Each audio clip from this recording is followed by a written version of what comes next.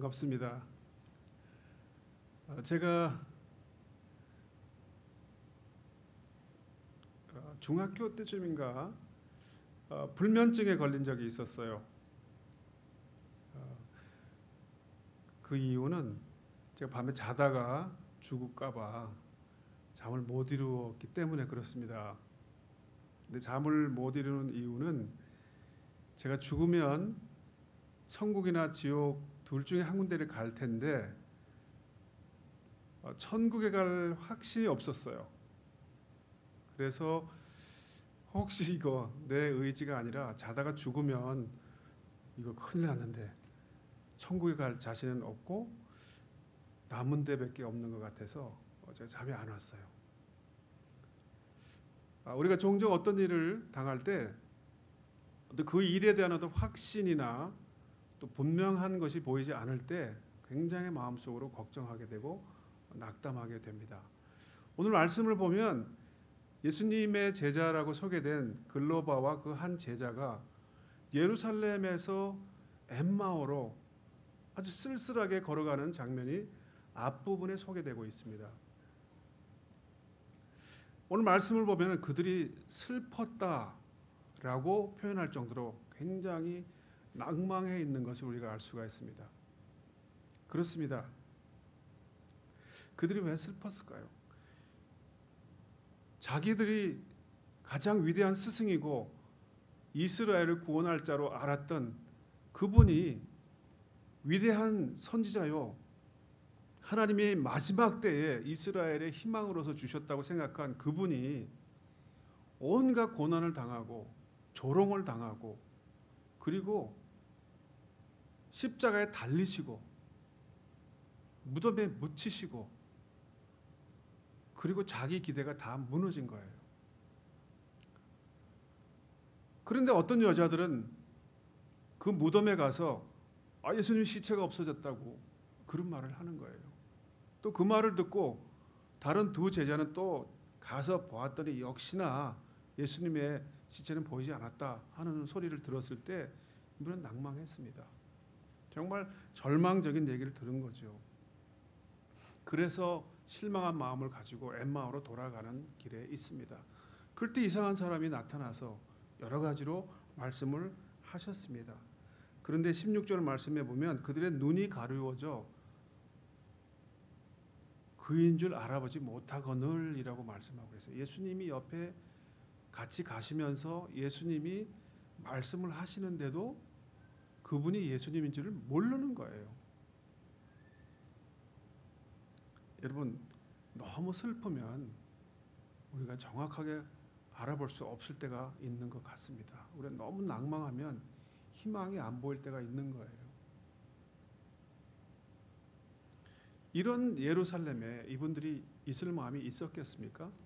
있고 싶었겠습니까? 대혼란입니다. 어떤 사람은 예수님이 잘 돌아가셨다고 그러고 어떤 사람은 예수님이 살아나셨다고 그러고 그런데 보이지는 않고 자기는 확신할 수도 없고 이 와중에 자기로서는 아무 확신이 없기 때문에 이 예루살렘에 있어야 될 이유를 찾지 못했던 것입니다. 그래서 그들은 쓸쓸하게 슬픈 기색을 하고 엠마오로 가고 있습니다. 여러분, 그분들의 얼굴이 어떤 표정이었을까요? 한번 그분들의 얼굴을 상상해 보면서 우리가 이 말씀을 생각해 보았으면 좋겠습니다.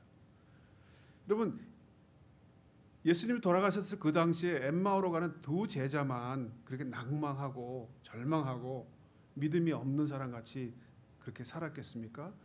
우리 자신 한번 돌아봤으면 좋겠어요. 여러분, 어떠세요?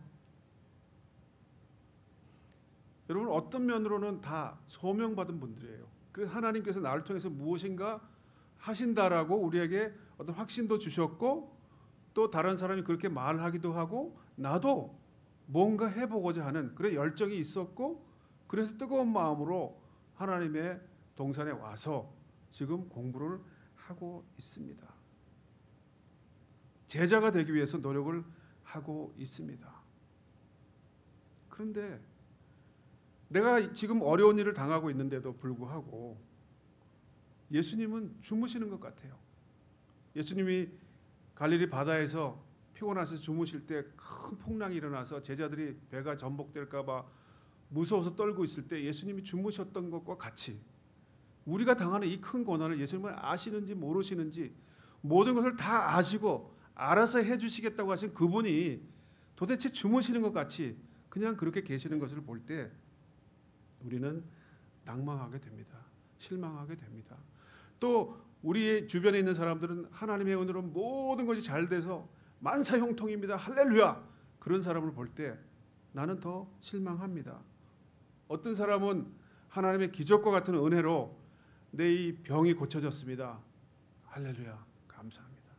그런데 나는 여전히 아파요. 하나님께서 약속하신 그 약속은 이루어지지 않고 우리의 현실은 너무나 힘들고 그래서 이 예루살렘을 떠나고자 했던 제자들과 같이 우리도 우리가 살던 엠마오로 가고 싶은 것은 당연한 것이라고 생각을 합니다. 근데 오늘 이 말씀 후반부에 가보면 예수님께서 그 제자들에게 조목조목 말씀하시는 것이 기록되어 있습니다. 그런데 예수님이 야단을 치셨어요. 미련하고 선지자들의 말한 모든 것을 마음에 더디 믿는 자들이여 하고 말씀하셨는데도 그 말씀이 무슨 말씀인지 못 알아들었어요. 그런데 예수님께서 한마디 한마디 말씀하실 때 그분들의 마음이 뜨거워지기 시작한 겁니다. 그래서 32절 말씀 보면은 그분이 우리에게 성경을 풀어주실 때에 우리 속에서 마음이 뜨겁지 아니하였더냐라고 그렇게 고백하고 있습니다. 여러분 도대체 무슨 말씀을 하셨을까요? 여러분 예수님이 그 제자들에게 어떤 말씀을 풀어주셨을 것 같으세요? 저는 굉장히 질문이 되더라고요. 도대체 무슨 말씀을 하셨을까? 선지자들을 통해서 예언하신 그 말씀 또 예수님이 살아계실 때 그들에게 하신 말씀 다 풀어주셨다고 하는데 어떤 말씀이었을까? 좀 모르겠어요. 그래서 제가 찾아봤어요. 제가 그냥 예수님이 이런 말씀을 혹시 하시지 않았겠는가 하고 제가 여러 군데 말씀을 찾아봤습니다. 창세기 49장 10절 말씀에는 모든 백성이 그에게 순종할 것이다. 바로 그게 나다라고 말씀하신 것 같아요. 예레미야서 33장 15절에서 17절까지 말씀 보면은 다윗에게서 나올 한 가지다. 메시아는 다윗에게서 나올 한 가지다라는 말씀을 자기에게 말씀하신 것으로 생각이 됩니다. 이사야서 9장 6절 말씀에는 그는 기묘자, 모사, 전능하신 하나님이라, 평강의 왕이라, 임마누엘이라 그 말씀을 하셨을 것 같아요. 미가서 5장 2절 말씀에는 그가 베들레헴에서 태어나서 이스라엘을 다스릴 자다. 그 말씀도 하셨을 것 같아요. 그리고 다니엘서 2장 34절로 35절 말씀을 통해서 이 세상에 편만에 있는 모든 우상을 다 부수고 그 모든 것을 평정하실 분이다. 호세아서 14장 5절 말씀을 통해서는 이스라엘을 세우시고 이스라엘에게 이슬과 같은 그런 존재다라고 말씀하신 것 같습니다. 요엘서 2장 22절에서는 이스라엘 백성의 소망이시며 이스라엘 자녀들의 힘이 되신 분이다. 하박국 3장 13절에서는 기름 받은 자를 구원하려고 나오시는 분, 악인의 진머리를 치시는 분이다. 그렇게 기록이 되어 있습니다. 호세아서 13장 14절 말씀에는 그는 은배 권세에서 속량하며 사망에서 구속하신 분이다. 그렇게 소개하고 있습니다. 그리고 시편 34장 20절 말씀을 통해서 그는 구약의 예언과 같이 뼈가 꺾이지 않고 뼈가 하나도 꺾이지 않은 그런 분이다 라고 하면서 자기에게 해당되는 그 구약의 말씀을 쭉 설명하지 않았나 저는 그렇게 생각이 듭니다. 고린도전서 6장 14절에는 하나님이 주를 다시 살리셨고 또한 그의 권능으로 우리를 다시 살리시리라 하는 말씀을 제자들이 나중에 고백한 것을 보면 그분의 하던 말씀을 다 이해했을 것으로 저는 생각을 합니다. 이 말씀을 듣고 그들이 눈이 뜨였어요. 영안이 뜨였어요. 그래서 자기 옆에 있는 그분이 누군지를 알았어요. 그들의 마음이 뜨거워졌을 때 그들은 180도 바뀌었습니다. 여러분, 그들은 낮에 엠마오로 향해 갔습니다. 그렇지만 그들의 마음은 어두웠어요.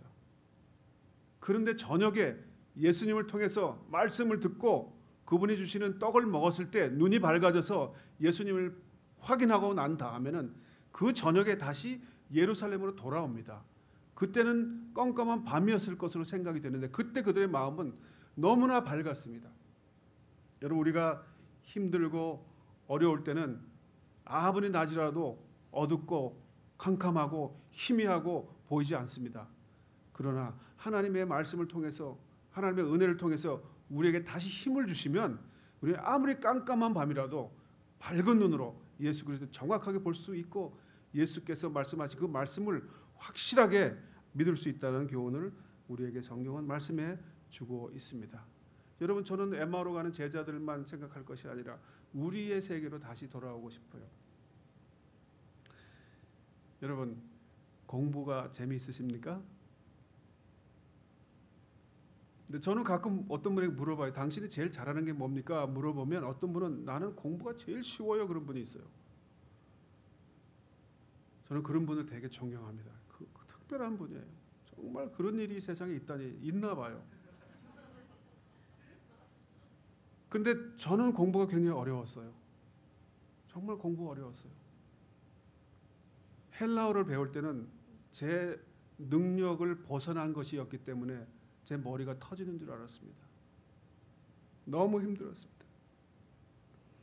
여러분이 받은 소명이 뜨거웠을 때는 세상에 겁나는 것이 하나도 없고 모든 것이 희망적이고 모든 것이 가능하다고 여겨졌습니다. 그런데 지금은 어떻습니까? 재정적으로, 신분의 문제, 건강의 문제, 여러 가지 문제들이 나로 하여금 낙담하게 만듭니다. 여러분, 우리 가운데는 신학을 공부하는 분들이 있을 거예요. 하나님의 말씀을 배우면 심령 골수를 쪼개고 그들의 마음을 판단하고 모든 것을 새롭게 할 수 있는 그런 능력의 말씀을 우리가 배우고 있는데 정말 그렇습니까? 말씀을 전하면 많은 사람들이 회개하고 통회하고 하나님께로 돌아오고 내가 어찌하여야 되겠습니까? 그런 역사가 일어나고 있습니까? 그렇지 않을 경우가 많은 것 같아요. 그런데요, 하나님의 말씀을 우리가 붙들고 살면요, 여러분, 이스라엘 백성들이 애굽에서 이스라엘로 돌아갈 때 그 홍해를 건널 때 홍해가 어떻게 해서 갈라졌죠? 모세가 지팡이를 밤새도록 이렇게 내밀고 있을 때 동풍이 불어서 바다가 갈라졌다고 되어 있습니다. 그런데 모세가 왜 그랬을까요? 하나님이 그렇게 하라고 하셨기 때문에 그렇게 했습니다. 여러분, 말씀이 이렇게 능력이 있다는 겁니다. 여러분, 여리고 성이 아무리 강한 성이지만 하나님의 말씀 앞에는 무너지고 마는 것입니다. 예수님을 시험하는 사탄 앞에서도 예수님은 하나님의 말씀으로 이겼습니다. 여러분 앞에 아무리 어려운 시험이 와도 말씀이 바로 있으면 그 모든 것을 이길 수가 있는 것입니다. 그렇기 때문에 여러분이 지금 공부하시는 그 모든 것들이 얼마나 강한 능력이 되며 영혼을 살리는 귀한 도구가 되는지 말로 다 할 수 없기 때문에 여러분, 자부심을 가지십시오. 지금 당하는 어려움 때문에 내가 이 공부를 해야 되나 그렇게 생각하지 마십시오. 제가 상담하시는 분한테 한번 물어봤어요. 상담 공부를 하면서 좀 제일 낭망되는 것이 어떤 일입니까? 그렇게 물어봤더니 상담을 하는 사람으로서 이렇게 상담을 할 때 그 내담자와 상담자가 이 인격적인 그 관계가 이렇게 형성이 돼야 되는데 그런 관계가 형성이 되기 전에 내담자가 포기하고 떠나는 때가 가장 마음이 아프다고 하는 얘기를 들었습니다. 또 오랫동안 상담을 했음에도 불구하고 전혀 변화가 없을 때 낙담한다고 들었습니다.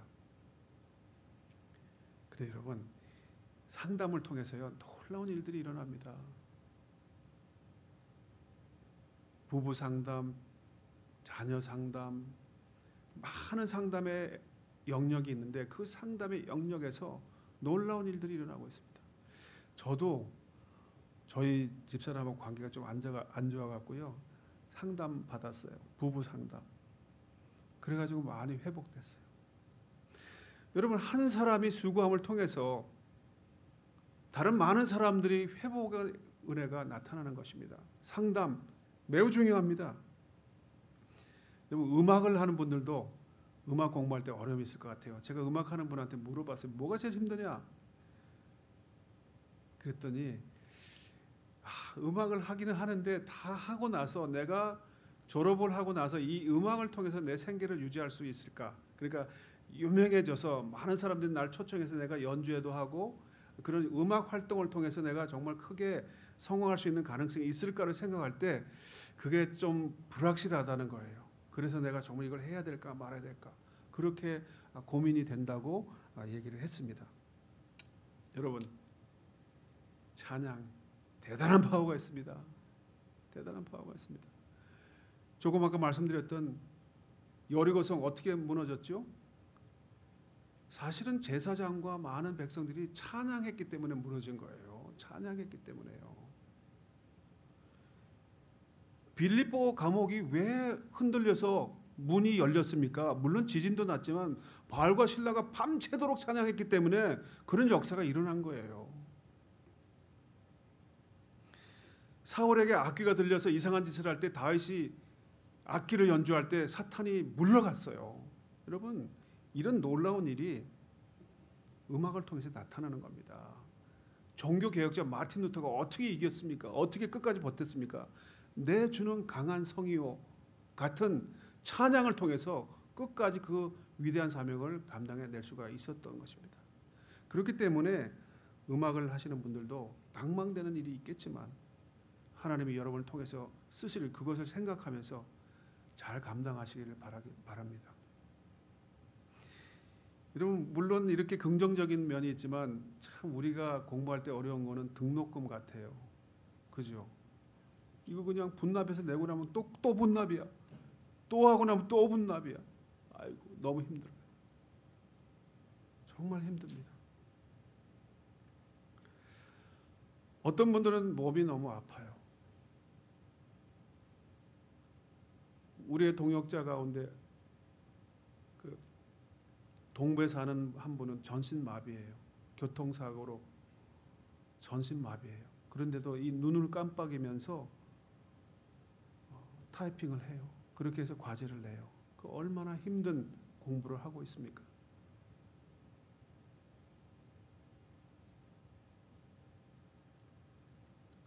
어떤 자매는 너무 아파요. 등록금도 없어요. 몸도 아파요. 그런데도 하나님이 주신 소명이기 때문에 그 공부의 끈을 놓지를 않아요. 어떤 분은 자녀가 아파요. 왜 내가 하나님 앞에 헌신을 하고 내 최선을 다하는데 왜 내 아이가 아파요?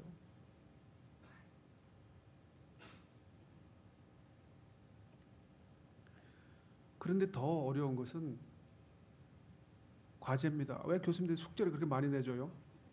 우리의 사정을 알기는 하는 거예요, 도대체?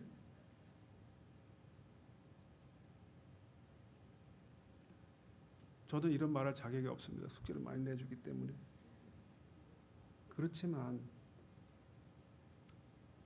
여러분, 이런 여러 가지 어려운 것들을 생각하면요, 도대체 내가 이 공부하는 것이 유익한가? 또 하나님이 나를 꼭 이것을 하라고 부르신 것이 분명한가? 도대체 내가 이것을 통해서 뭘 이루어낼 수 있을까? 이런 것들이 우리로 하여금 엠마오로 돌아가게 하고 싶은 그런 마음을 갖게 합니다. 여러분, 그런데 절대로 그렇게 생각하지 마십시오. 아닙니다. 여러분, 오늘날 우리가 어떻게 해서 구원을 받았고 어떻게 이렇게 월드미션 대학에까지 와서 공부를 하게 되었습니까? 예수님 때문이에요. 예수님께서 그렇게 희생하실 필요도 없고 고생하실 필요도 없고 고난 받으실 필요도 없고 능력을 받으실 필요도 없고 조롱을 받으실 필요도 없음에도 불구하고 우리를 구원하시기 위해서 십자가에 돌아가셨어요. 그래서 오늘날 우리가 이렇게 있게 된 겁니다. 그래서 우리는 예수님을 닮아가기 위해서 이 길을 가고 있는 거예요. 그리고 그 길을 가를 때에 예수님께서 분명히 우리에게 역사하시기 때문에 우리는 그것을 믿어야 됩니다. 여러분, 왜 예수님이 돌아가셨습니까? 왜 우리를 이곳에 와서 공부하게 합니까? 신학이나 음악이나 상담을 통해서 한 영혼이라도 하나님께로 인도하기 위해서 우리를 부르신 줄로 저는 확실히 믿습니다. 우리가 어려운 것만 생각하면요, 그럴 수 있어요. 그만두고 싶은 마음이 있을 수 당연합니다. 어려운 일이 가중될 때는 더더욱 그렇습니다. 앞이 깜깜합니다.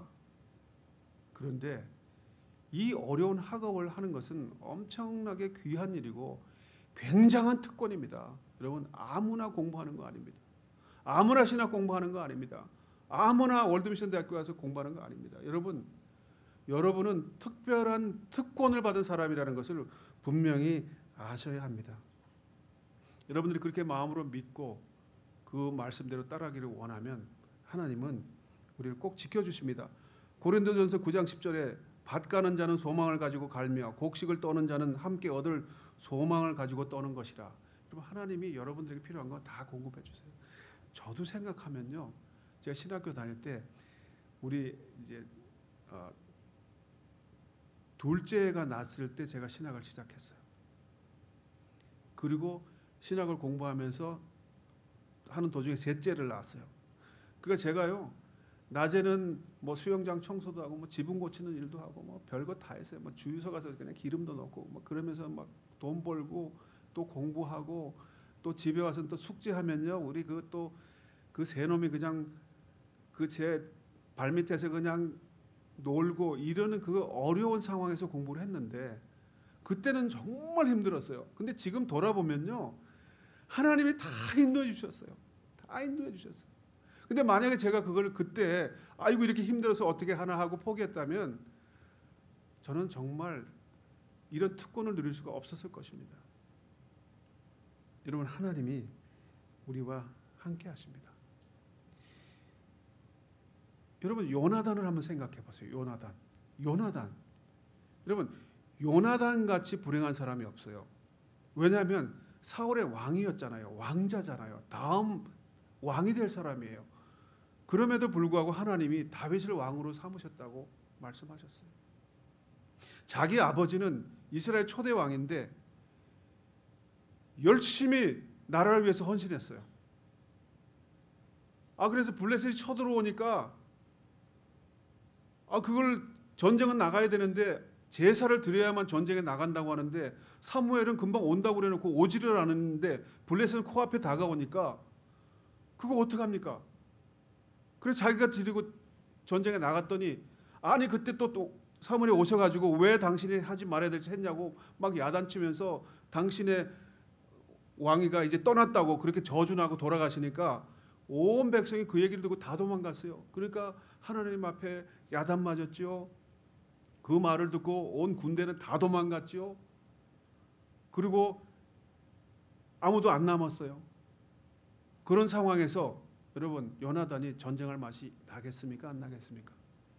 하나님이 자기 아버지를 아주 이상하게 취급하시고 정말 어쩔 수 없어서 한 것인데 그걸 야단치시고 저주하시고, 그런 하나님을 위해서, 그런 하나님이 돌보시는 이스라엘을 위해서 그가 하고 싶은 일이 있겠어요? 하고 싶겠어요? 여러분 같으면 하겠어요?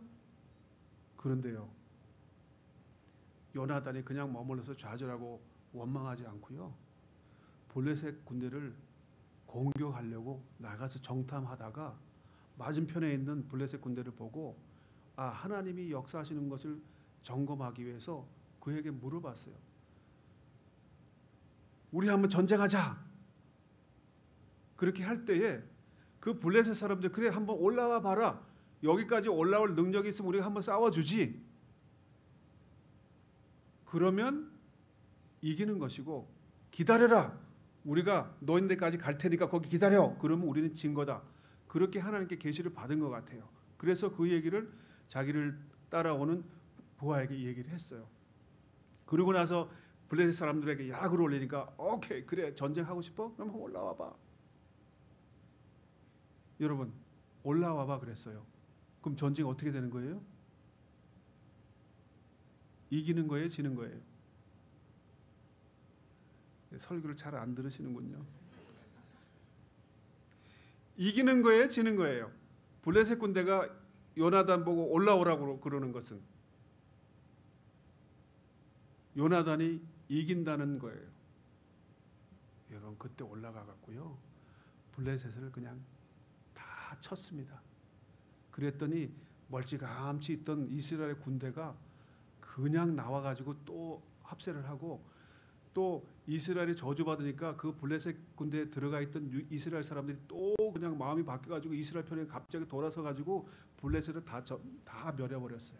여러분 아무리 절망적인 순간에도 하나님께서 신실하시다, 그분이 나와 함께 하신다, 그분은 이스라엘을 위해서 끝까지 신의를 지키신다는 그런 믿음이 확실했을 때 그런 위대한 일이 나타나는 겁니다. 여러분 하나님이 여러분을 요나단보다 더 사랑하십니다. 이스라엘만큼 사랑하십니다. 그렇기 때문에 여러분 낭망하지 마세요. 저는 한번 중학교 때 제가 이제 저희 집을 떠나서 유학을 갔어요. 그러니까 미국 유학이 아니라 시골에서 도시로 유학을 갔는데, 방학이 돼서 이제 집으로 돌아가는데 그때 방학 때는 이렇게 그 홍수가 자주 났어요. 그래서 버스를 타고 집으로 가야 되는데 그냥 중간에 길이 끊겨서 버스가 못 가게 됐어요. 그래서 저와 그 버스에 탔던 일행들이 우리 집으로 가기 위해서는, 우리 동네로 가기 위해서 이제 산능성을 따라서 이렇게 걸어가야 되는 거예요, 저녁 때. 그래서 저도 이제 그 일행과 같이 이제 뒤에 가방을 메고 이렇게 밤에 걸어가는데 한참을 가다가 갑자기 어디 걸려가지고 띡을 굴렀어요. 그래서 이 비탈을 막 굴러서 막 내려가다가 어디 턱 걸려서 정신없이 내려가다가 제가 어떻게 됐는지 모르고 어떤 나무에 딱 걸려서, 그때 정신을 차리고 제가 밑을 바라봤더니요, 거기가 이렇게 낭떠러지가 있고 그 밑에 저수지가 있었어요. 여러분 밤에 제가 거기 저수지에 빠졌으면 어떻게 됐을 것 같으세요? 이것도 어려워요? 죽었지요. 뭐 어떻게 해야 돼요? 그런데 하나님이 저를 그 나무에 걸리게 해주셨어요. 여러분 제가 저수지에 빠져 죽을 몸인데 나무에 걸려서 살게 해주셨는데 다른 거 안 도와주시겠어요? 여러분 삶에서도 하나님이 그런 역사 이루셨을 거예요. 뭔가 있었을 거예요. 하나님 그렇게 해주셨어요. 근데 왜 그거 잊어버리셨어요? 왜 그거 잊어버리시고 지금 힘든 것 때문에 낭망하세요? 하나님이 여러분과 함께 하십니다. 그것을 기억하세요. 희미한 확실한 확신으로 바꾸세요. 여러분을 하나님 끝까지 사랑하십니다.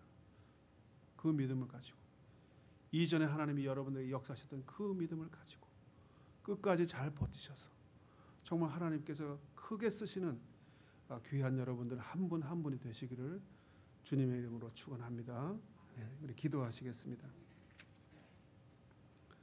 하나님 아버지, 우리 월드미션의 학우들 여러 가지 어려운 상황에서 주님의 사명을 잘 감당하기 위해서 훈련을 받고 있습니다. 귀한 종들을 통하여 주님 하시고자 하시는 일이 있어서 부르셨사오니 그 사명 감당하기까지 끝까지 지켜주시고 하나님 약속하신 그 약속을 하나님 늘 기억나게 해주셔서 어려운 가운데도 힘을 잃지 않고 소망 가운데 늘 믿음으로 충만케 해 주시옵소서. 예수님의 이름으로 기도하옵나이다. 아멘.